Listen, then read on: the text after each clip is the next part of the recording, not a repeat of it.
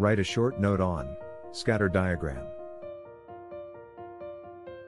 1. Scatter plots are a graphical representation of two variables in a dataset. 2. They are commonly used in correlation analysis. 3. The plot consists of a series of dots, each representing an individual data point.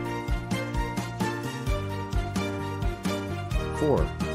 Scatter plots can help identify patterns or trends in the data. 5. They can indicate the strength and direction of the relationship between the two variables. 6. A scatter plot with a strong positive correlation will have dots that closely follow a diagonal line from bottom left to top right. 7.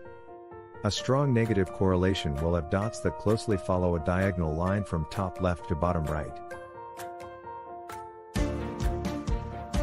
8. Scatter plot with